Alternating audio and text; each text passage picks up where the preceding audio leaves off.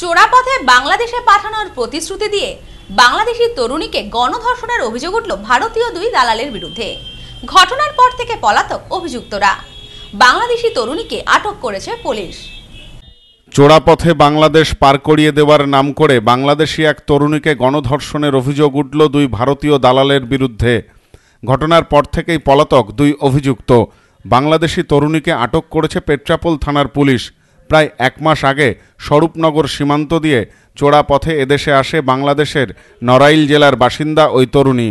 দালাল ধরে কাজের উদ্দেশ্যে সুরাটে পাড়ি দেয় সে। অভিযোগ, সেখানে তাকে নানাভাবে হেনস্থার শিকার হতে হয়। দেহ ব্যবসায় নামতে বাধ্য করা হয় বলেও সূত্র মারফত জানা যায়। কোনো রকমে সেখান থেকে পালিয়ে আসে বাংলাদেশের ওই তরুণী। পেট্রাপোলে এক দালালের বাড়িতে আশ্রয় নেয়।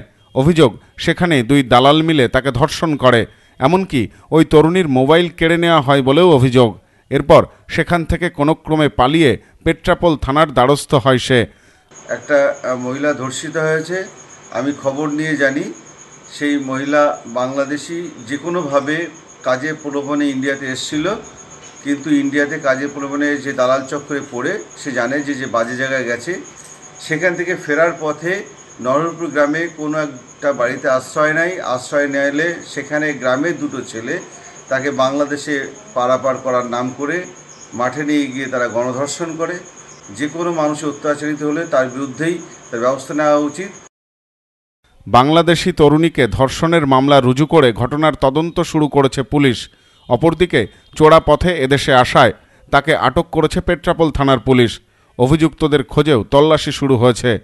আটক তরুণীর গোপন জবানবন্দিও নেওয়া হয় এদিন।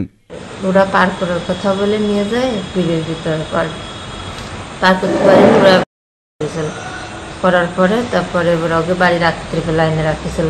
পরে রাত্রিবেলা রাখে পরে তখন আবার একবার খারাপ কাজ করেছিল। দীপ বিশ্বাসের রিপোর্ট, নিউজ নোম্যান্সল্যান্ড, পেট্রাপোল।